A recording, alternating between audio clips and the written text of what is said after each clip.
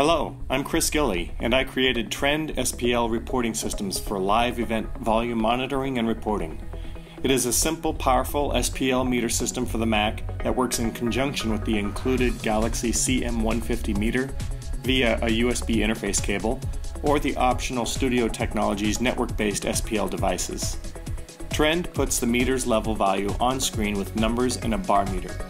The power behind Trend becomes realized in the flexibility of the configuration window. At the top are two columns, Regulation and Trend.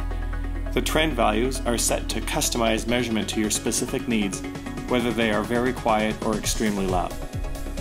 These are typically set to be more conservative than the selected regulation standards, so you can have a realistic volume target instead of just trying to stay below a ceiling. By default, regulation is set for OSHA HC, and trend is set for hybrid G1.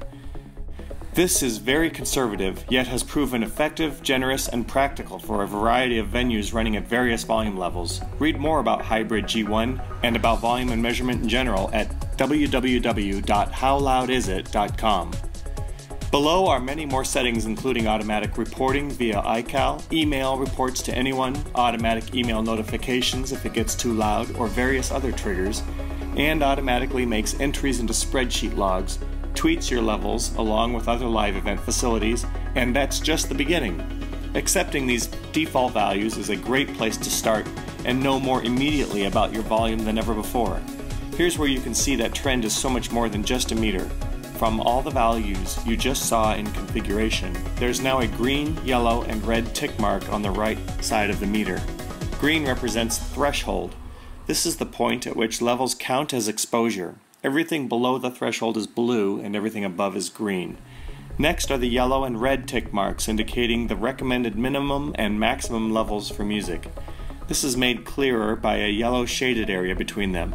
Levels within this zone are yellow and anything above the zone is red. Along the left side of the meter is the TWA pointer.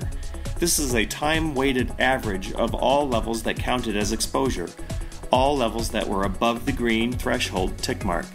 Keeping this TWA pointer within the zone is the goal, as it represents the average exposure level. To keep this pointer within the zone, levels will have to go above and below the zone. This reveals how instantaneous levels impact the TWA, the level that's used to determine a person's noise exposure.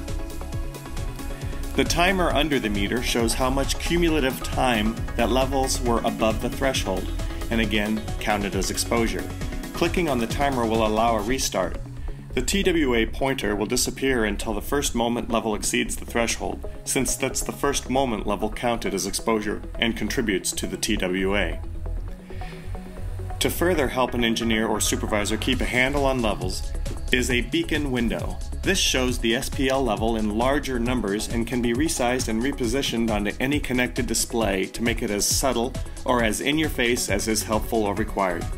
The beacon background colors follow the meter, so it's very easy to see the yellow even peripherally when you are in the zone, and when it turns red it is very obvious to turn it down.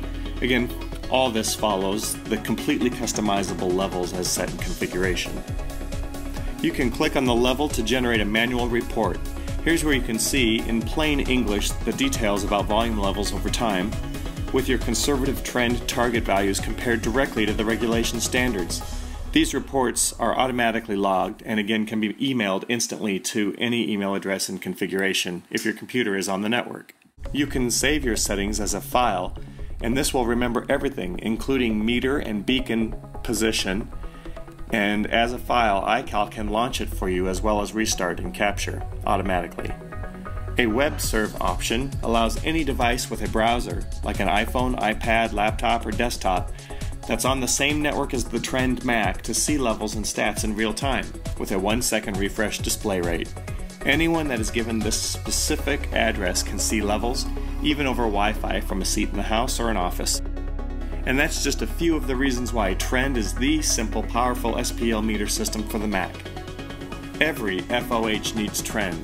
Visit www.howloudIsit.com to read more and order Trend. Thank you for looking at Trend SPL reporting systems.